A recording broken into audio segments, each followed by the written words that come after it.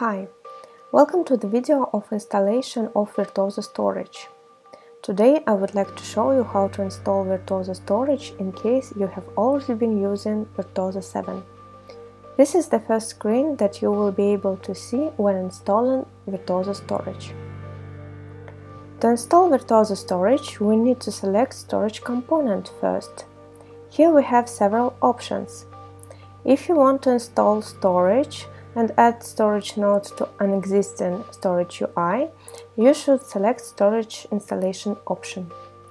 If you do not have a management panel but want to install it, you should select Management Panel and Storage option.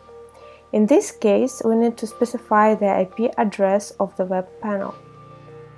Now we are ready to begin the installation. You are able to type license key here right away or add it later.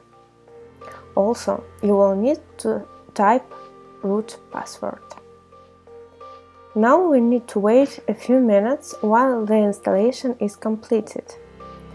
Our system would be automatically rebooted and our node would be set up. After the reboot is completed, you will be able to see the IP address of Virtuozzo Storage UI and confirm that it was created. Let's check how the web interface looks in your browser. To do this, we need first to type the IP address of Virtuozzo Storage in our browser. Now we need to fill in login details. The default login is root. The password is the same as root password that you have created previously.